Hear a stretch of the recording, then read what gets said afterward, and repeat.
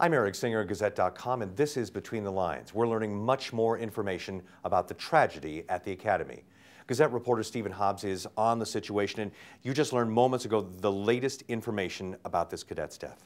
Yeah, the Academy just released the name of the cadet, Alexander Kiros, who's a senior astronautical engineering student, 21-year-old student who was very much a good student in the classroom, according to Academy spokesperson, someone who was on the dean's list and honors list for his success in the classroom.